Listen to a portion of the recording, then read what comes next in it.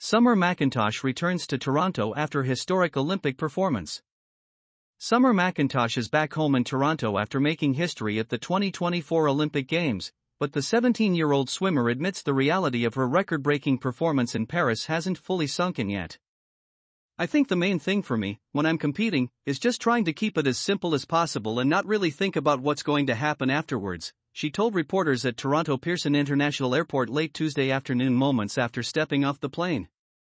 "But now, I'll take some time off training and racing and stuff, and swimming in general, and I can enjoy this moment and appreciate all that has happened in the past few weeks."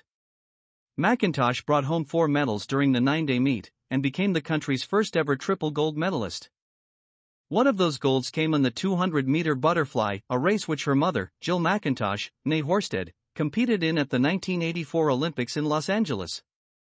"The fact that my mom swam the 200 flyback in 1984 Olympic Games and for me to get the gold medal in the 2024 Games, it's pretty cool," she said.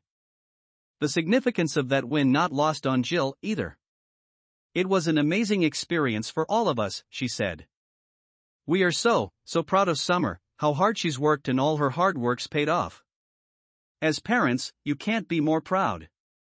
McIntosh won gold in the 400-meter medley and 200-meter individual medley, with an Olympic record time of 2 minutes and 6.56 seconds. She also won a silver in the 400-meter freestyle, tying teammate Penny Alexiak's 4-medal performance in Rio. As for what's next for the swimming phenom, McIntosh said she's headed to the family cottage, but would return to Paris if she's asked to be the flag bearer at the closing ceremonies on August 11. "That would be awesome," she said.